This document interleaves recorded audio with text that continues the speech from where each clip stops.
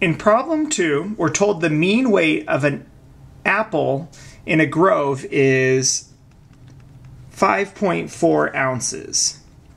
And we're also told that the standard deviation is 0.5 ounces. The owner of the grove has a roadside stand and he's selling boxes of 36 apples. That's our sample size, 36. What proportion of boxes contain at least 200 ounces of apples? So the way I would look at this is you have a box and it's got 200 apples in it. And we're interested in what's the probability that one of these boxes has at least 200 ounces of apples. The problem with comparing this to this is this number represents a single apple. This is representing 36 apples. So a quick remedy is just divide 200 by 36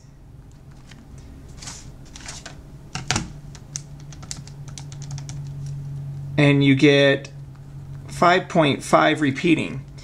If the mean weight of apples in this box is at least 5.5 repeating, then the overall weight of the 36 apples in the crate or the box is going to be at least 200. So let's use this number here as our x. Now, since we're talking about 36 apples, we have to use our z formula that has sample standard deviation in it. So that's x minus mu over s. S is going to be our previous standard deviation divided by the square root of 36.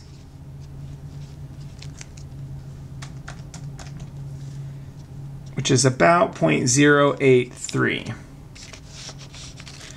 All right, so 5.56 if we round, we're using our x right now, minus the mean all over our sample standard deviation.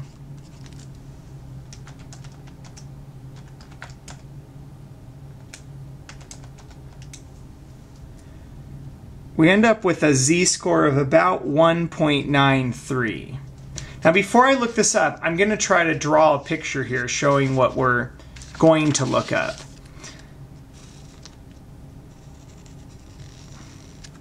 Our mean is 5.4, and we're interested in at least means of 5.56, which is about 2 standard deviations away. So maybe it's about here.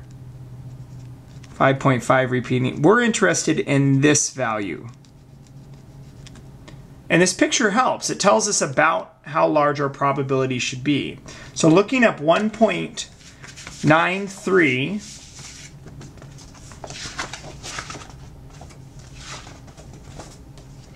and if we look at the positive z-score, it's going to give us that left side area again. A little trick to use here is just jump over to the negative one.